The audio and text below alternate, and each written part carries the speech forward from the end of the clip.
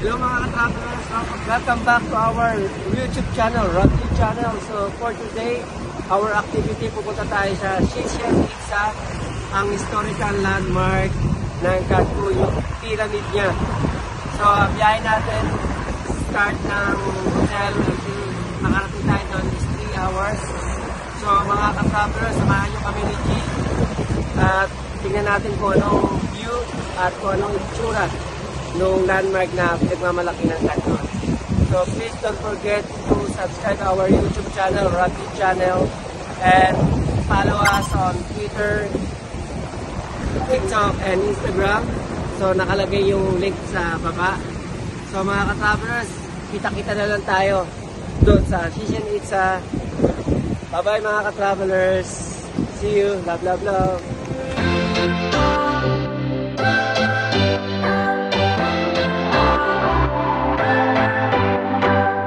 What's your story? What's your sign? It's like... Mga ka-travelers, nandito na po yung service namin na bus. Ayan. Me or G. Yung mga ka-travelers, sasakay na tayo sa ating service bus. Papunta ng Chichen. Chichen. How to pronounce Chichen? Chichen. I thought it's chicken itza. Chichen itza. Oh, okay. Yes. 3 hours later. Yung mga ka-travelers, so ngayon nandito na tayo sa Chichen. So ngayon, pasyalan na natin yung place nila kung ano yung mga nakikita. So let's go na mga ka-travelers. So mga ka-travelers, sabi nga ni G, nandito na tayo sa Chichen. Yung tour guide namin, ang Chichen, it means like mouth, circle, shaman, and aqua, yung water. Yun ang ibig sabihin ng Chichen. May nalaman kaming knowledge. So tignan natin kung ano itsura dito. Pero 4 na destination pupuntahan namin. Yung dito muna, mag-i-eat muna kami ng lunch namin. And then magsiswimming daw yung tubig. Yung tubig daw, it means nakakabata daw yun. Pati aanin kami. Tawag dito, i-bless kami ng shaman. Deep connection lights a spark. It's like you know me in the depths of my heart. We're dreamers. Don't care what other people say. We're living like this could be our final day. We're dreamers. Don't care what the others say. We're doing this in our way.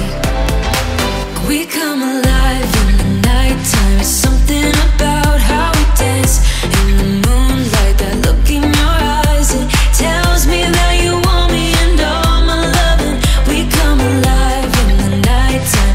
You and I, we come alive. We come alive. We come alive.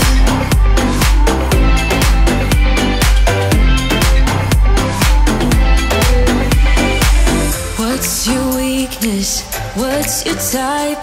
Somehow I wanna know all about you. Deep connection lights a spark. You already know me when we dance in the dark. We're dreamers. We're living. We're dreamers. We're doing this in our way. We come alive in the nighttime. It's something about how we dance in the moonlight. That look in your eyes, it tells me that you want me and all my loving. We come alive in the nighttime. You and I, we Mga ka-travelers, napagod na tayo sa travel natin ng mga 3 hours. So ngayon, lunchtime na. So mga ka-travelers, napaka-relax ng dito, ng view. Kasi tingnan nyo, kumakain kayo habang nasa paligid nyo is mga trees. Oh, yeah. Tingnan nyo mga ka-travelers. we come alive. We come alive. We come alive. Tell me that you want me.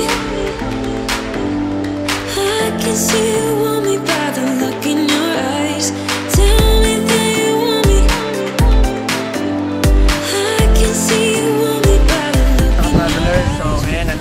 sa first destination ng tour natin, yung tinatawag na Fountain of Lake, or na tinatawag nilang pag naligo ka daw is nakakabata, bumabata ka. Yun ang kasabihan ng mga Mayan tribe. So tingnan natin mga ka-travelers kung ano itsura at anong meron dito. Let's go! Promesas que solo están en la cabeza, pero no cambian el destino. Hacerlo realidad es nuestro deber y por ahora esto es nuestro asunto.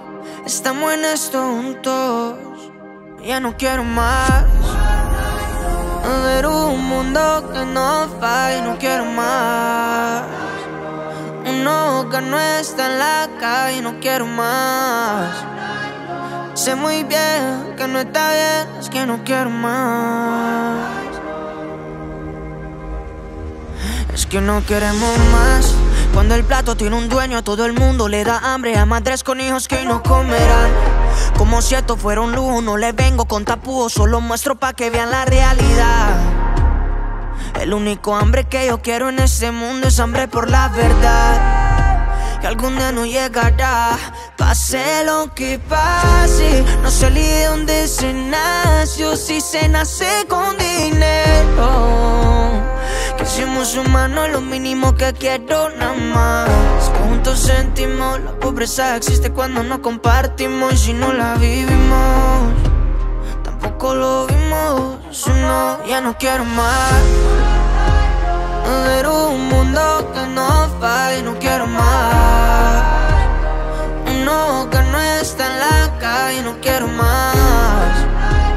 Sé muy bien que no está bien, es que no quiero más. Yeah. No es culpa de Dios, pero tampoco culpa al diablo. Mucho lo que hago, pero poco lo que hablo de eso. Si cada año nos vamos en retroceso, cuando en la vida se le ha puesto más de un precio. Así es como me siento en estos momentos. Es un sentimiento que no puedo describir, solo lo sé sentir. Promesas que solo están en la cabeza, pero no cambian el destino. Hacerlo realidad es nuestro deber y por ahora esto es nuestro asunto. Estamos en esto juntos, ya no quiero más ver un mundo que no falle, no quiero más. Uno que no está en la calle, no quiero más. Sé muy bien que no está bien, es que no quiero más. Yeah, yeah, ya no quiero más. Yo sé que ya no quiero más. Uno que no está en la calle, pero un mundo que no falle. Ya no quiero más. So mga ka-travelers, ito na yung pyramid dito sa Chichen Itza. Napakaganda. It looks like, yeah. It's not this one. No. It was filmed in Guatemala. Ah, Tikal, Guatemala, yes. How many stairs? 91 stairs. 91 stairs. Together with 91. And we cannot go there. Today now, yes. A long time we used to do it. But now, 7, they stop the access. oh, they stop it. Exactly, by preservation. Yeah, much better. Yeah, much better. Yeah. I'm a local guide. My name is Martin. Martin. Yes. Kumusta, Martin? Mucho gusto. It's not Martin. Right? Yeah. Martin. Yes. Friends, I'm a local guy and explain everything about this place. Martin. So my service is around 30 minutes, probably 40 minutes with me walking around. I will explain everything about here. Okay. And then you will have a free time by yourself. Okay. On your free time, you can walking around, take a pictures, buy any souvenirs around here. Okay. But before we continue, let me introduce to you one of the 7 wonders of the modern world, which is not all Chichen Itza. One of the 7 wonders is the main temple that we can see exactly in front of us, which is named the Temple of Kukulkan. Kukulkan. Yes. Now, there's not too much people close to the pyramid. That's why it's gonna take the first 5 minutes if you want to take the first pictures or selfies close to the pyramid. In 5 minutes, I will call you everyone, and I will start with the information exactly right here under to the shade, and we got to walking around here. Is that okay? Yeah. Please, my friends, take the first pictures, and I will call you in 5 minutes. Okay, thank you so much. So makikita natin yung Kulkulta Pyramid dito sa Chichen, isa sa mga 7 wonders of the world.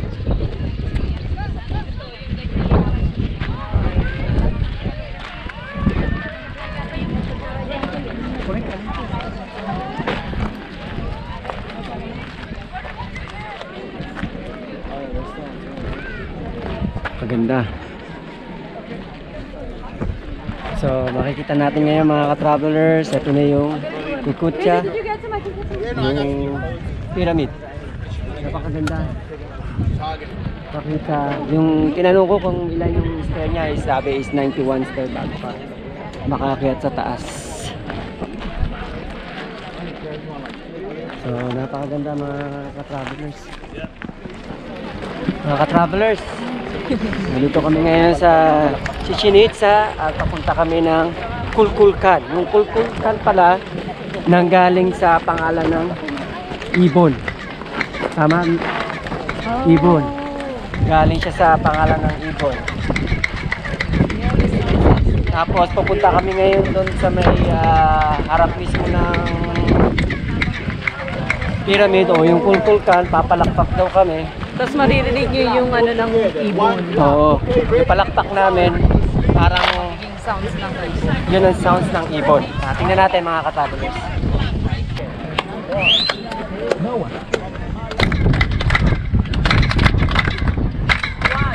Many archaeologists, they say when you clap, you use both hands. Right, left, good, and back. That's why when you clap your body, release the excess of the bad energies. Go and come back to like positive energies to recharge the body. That's why probably they're using like manipulation. Right now, looking here, as my friend made, if we make a clap, imagine all of us we clap together.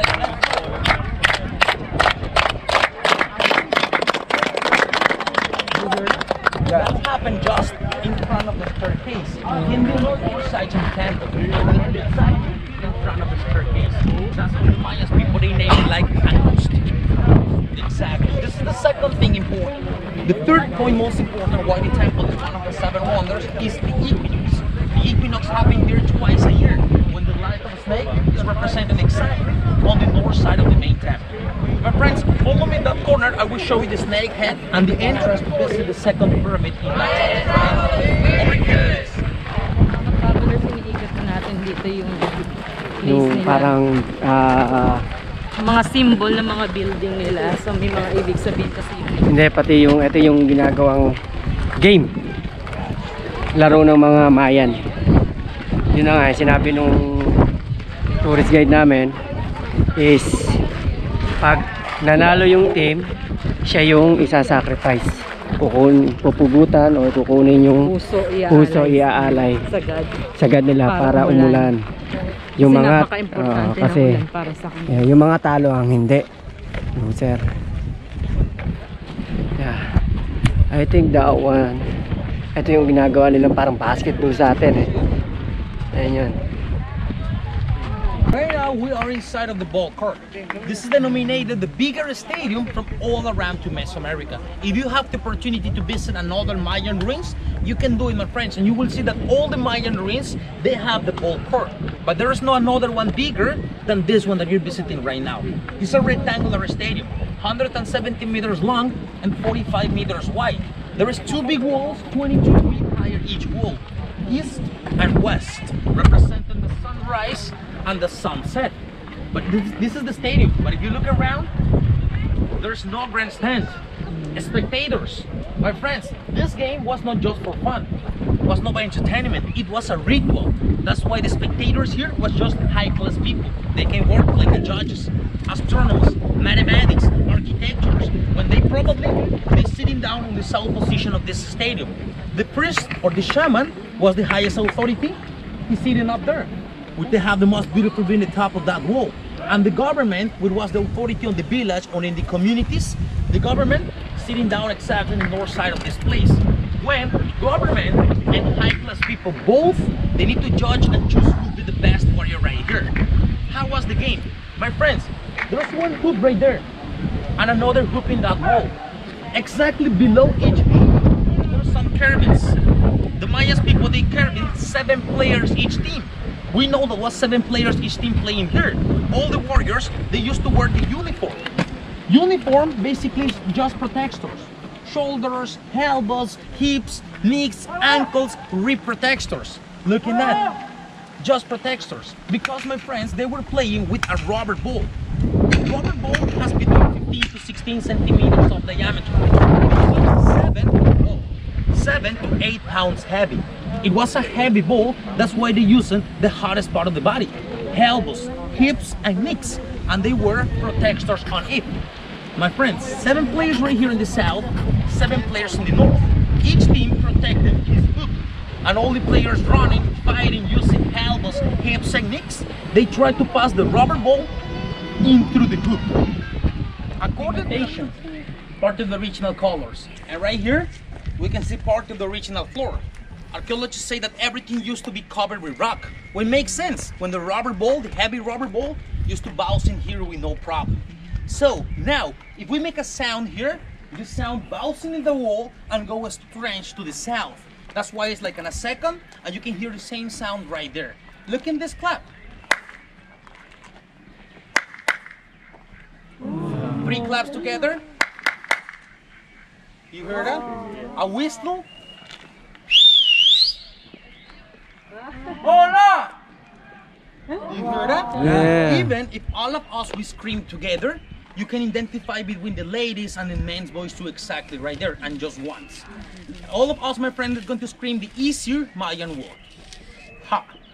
Ha. That's it. Ha. Ha means water, the Mayan language, right? And the count of 3, everyone is going to scream ha, but looking up there.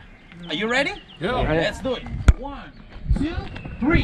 Ha! Did you hear that? Yeah. Another word, a word, which is tequila. Tequila is better, right? Everyone can say tequila. The count of 3, tequila. Let's do it. 1, 2, 3. Tequila!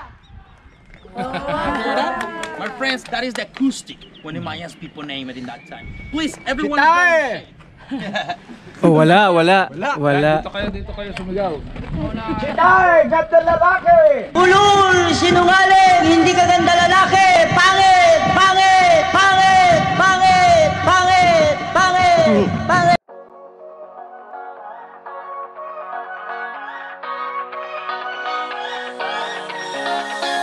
I don't wanna stay here, no. Ain't gonna keep it low now. If you wanna go, let's go. Let's wrap it up.